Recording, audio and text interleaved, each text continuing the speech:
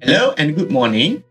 So for today's class, we will learn about location awareness and context awareness in terms of mobile technology. So what is location awareness? So location awareness is a concept of delivering content to mobile users based on their physical location. So the physical location plays a key important factor for delivering content. So the main reason for having a location awareness because we want to avoid noises.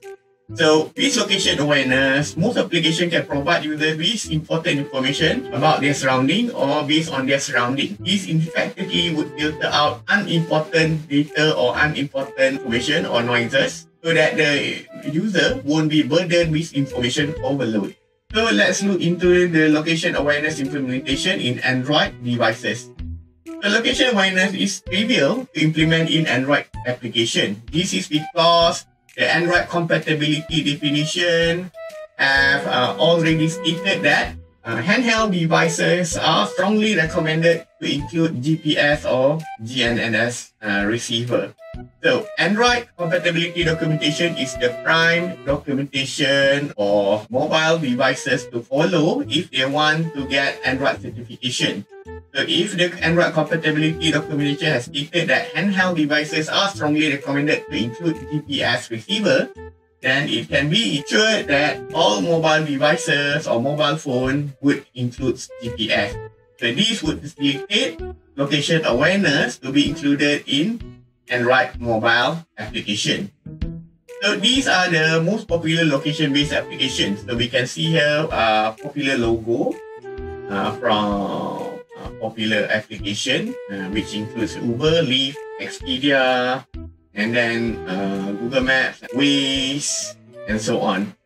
So here are some of the applications that users location awareness. So we can see that this is a Traveloka application. Okay, and most of them would request to access the device location. When you allow it, it would list out the hotels near you, and then it will list down this hotel, right? The name of the hotel, the code for the prices, and then also the distance from your current location and so on. Location aware application is also able to deliver news to you. So relevant news according to your location. So if you are living in Malaysia, then you will get all the news that are related to Malaysia.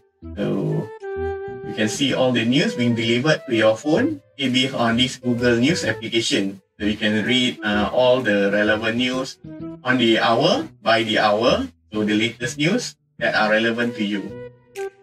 And then you can look into the Expedia application, click things to do, for example, and then it would provide a suggestion of interesting places nearby your location. They can detect interesting places nearby you. So this is example if you live near Johor Jaya, and then if you are in Thailand near Bangkok, so what you can do in Bangkok, you can list out the price, estimate distance to this location, as well as the hours, the recommended hours that you can spend there. Right, how does location awareness work? So it works by retrieving the location from the GPS satellite. You get the GPS coordinates. Then the GPS coordinate is being sent to the phone, and then the phone will make an API calls to the API interface on the cloud, and then this would retrieve the data from the database, relevant data. It make a query from the database so that it could retrieve the nearest location based on the latitude and longitude, and then sometimes it can also retrieve the data based on geohash. The geohash is an algorithm that simplifies the query of geolocation, according with name and other details. Then it will send back the data to the mobile devices, and then the mobile devices will list out the information on the screen. And so this is how the location awareness application would work at the backstage. Next, we look into content awareness. Content awareness refers to the capability to take account into situation of entities. The content awareness application can sense the situational environment and enable appropriate interaction between the users and the system. So in this case, enable appropriate interaction between the user and the mobile application. It can scan around the environment, likewise, it can scan around your habits, it can scan around the sensors, and then it can also scan around your user profiles, and then it can make the suggestion or recommendation to be delivered to you. So this is what content awareness is about.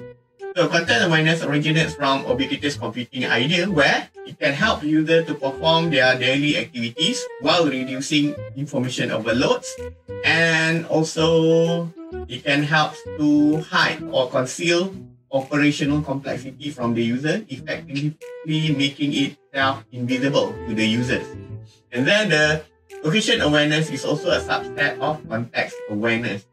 The location awareness is not a different thing, and it's actually a subset of content awareness. So when you talk about location awareness, you are also talking about context awareness. But if you are talking about context awareness, it does not necessarily mean it also applies to location awareness. The context awareness are much more vast and general than location awareness.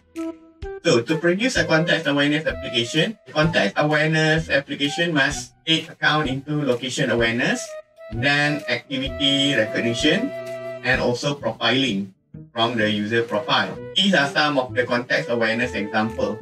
So from the YouTube, you can present video recommendations similar to the content or videos that the user have watched, or the other users similar to the users that have watched.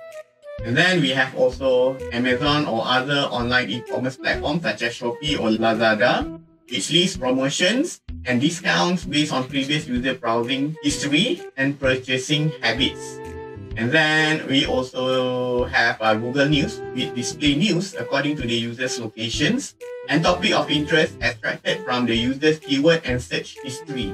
So when you are searching from Google search engine, so these collective data are being profiled by Google News, and then it will represent to you the news that best match with your searching habit, and then your browser's history or keywords search history, and also your location. So it can always deliver to you the most up-to-date news and the most relevant news that are of interest to you. Yeah, here are some of the technology involved in context awareness. The location or GPS. And then you have sensors or activity sensors that must be taken account into generating recommendation or into sensing the context. We have accelerometer, gyroscope, and magnetometer. The accelerometer, gyroscope, and magnetometer can be used to detect your activity. So it can detect either you are cycling, running, or riding on a bike, or traveling in a car or in a vehicle. Okay, it's all important to the context. And then it also involves a feature extraction or recommendation algorithm, and also machine learning aided profiling to profile your logs or your behavior or your user profiles or gender, including your demographic and so on. So here are the context awareness and location awareness usage area. So both location awareness and context awareness application can be used in safety application, news and weather applications, commerce and shopping, traveling and hospitality application, navigational, educational, asset tracking, and other or many more applications that may benefit from the use of location awareness and context awareness. So to recap, context awareness refers to the capability of the application or device to refer to situational environment. So these may also include location awareness.